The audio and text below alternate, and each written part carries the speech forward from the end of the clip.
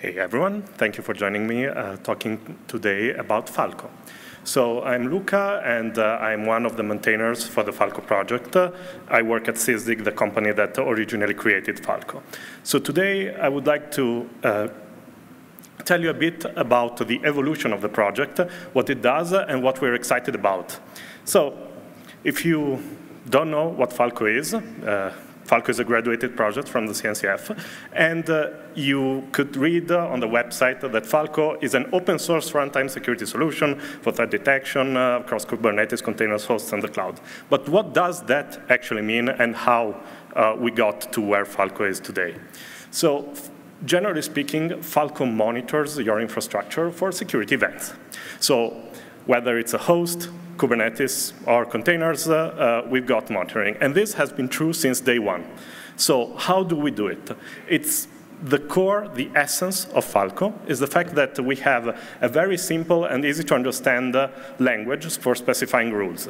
In this case, we want to be alerted every time a process opens a specific file that we are interested in. That's very simple and core to Falco. And in fact, every time this happens, you will get an alert in the form of a message. So this was great, and how we do that under the hood is really not important as long as this actually works. This was great, but people started asking, so what do I do with my events?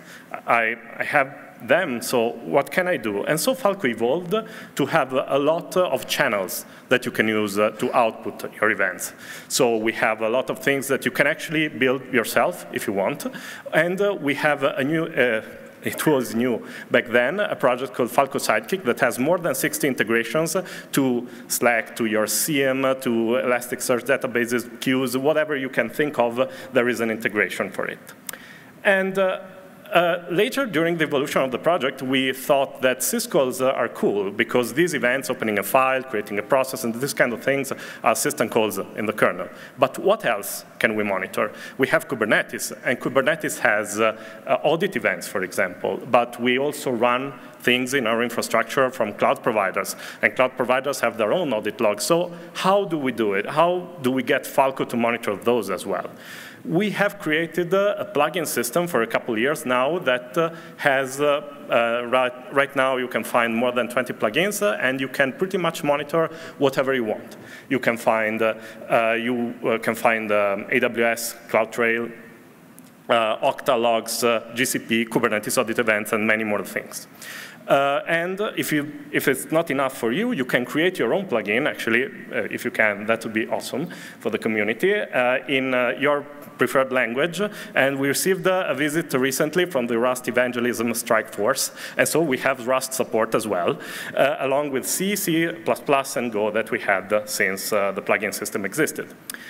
And then there is the question. So I told you about detection, so if something happens, you can see it, but what do you do then?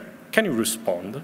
Of course you can by creating your own program and plugging into the APIs, but don't we have a system that allows us to do it a bit more easily? And we're very excited that since a couple of months now, we have the first version available of Falco Talon, which is the response engine from the Falco community for Falco, and it is Kubernetes native.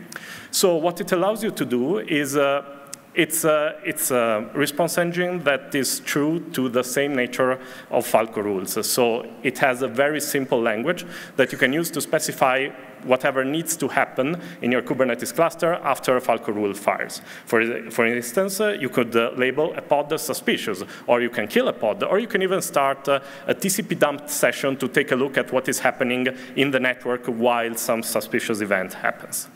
And so we are very excited about this project, and please, if you're interested, take a look at it, try it, because we felt like it was the missing add-on for Falco.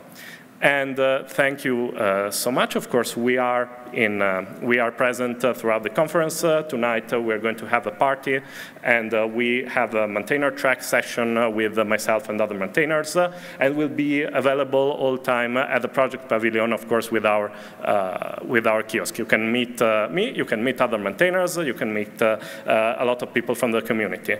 Thanks a lot for listening. Thank you.